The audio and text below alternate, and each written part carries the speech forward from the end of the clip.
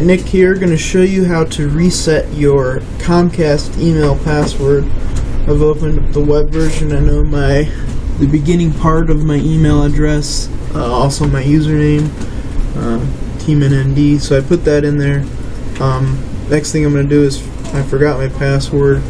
I can either send a link to my alternate email that I have, or I can click here and answer the question that I have set.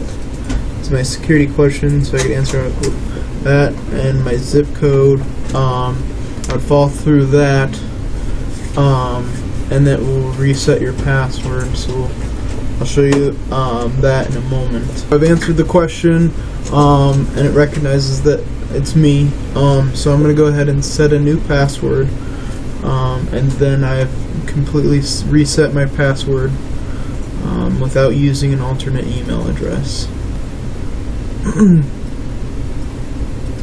Okay, so I entered my password in, same thing twice. It signed me in automatically once I did that, so I'm going to go ahead and sign out. And then I'm going to go back to the email. Go back here. I'm going to enter my password and make sure it works.